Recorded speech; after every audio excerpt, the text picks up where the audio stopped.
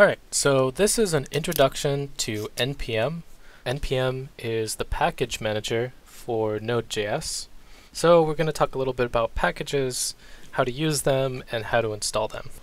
So if you look in this directory, we have two files. We have our app, and we have this file called package.json. So let's just get started, and let's just run our app. Alright, so we have a problem. Cannot find module express.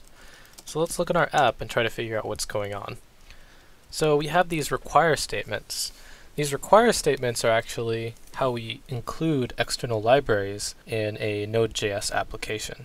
So here we're actually requiring express, requiring consolidate, and requiring MongoDB. So we actually depend on all of these libraries. So even though our application doesn't do anything, we're depending on all of these libraries for this example. So the first thing we can do to solve this problem is use npm install express. So we saw that the error message was cannot find module express, so let's just install that and see if it works. Alright, so we just installed express. Now let's try to run our application. So we have another issue. Cannot find module consolidate. So if we go back to our app, see we don't just include express, we require consolidate and MongoDB. So we could actually install each of those individually, or we could use our package.json file.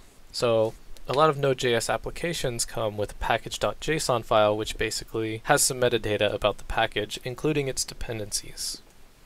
So if we look in here, we can see the name, intro to NPM, we can see the version, and we can see the description of the package, and the entry point of our application, and a list of dependencies with their versions. So let's see what we can do with this file.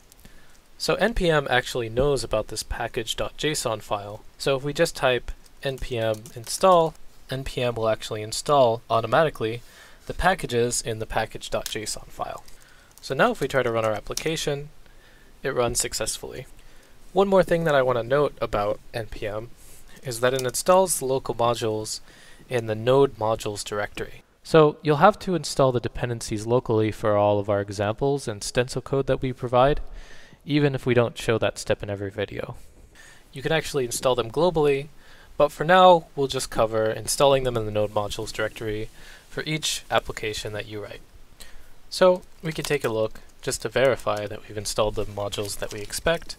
We can see consolidate, express, and MongoDB. So that's a basic introduction to the Node.js package manager, and that should be all you need to complete this course.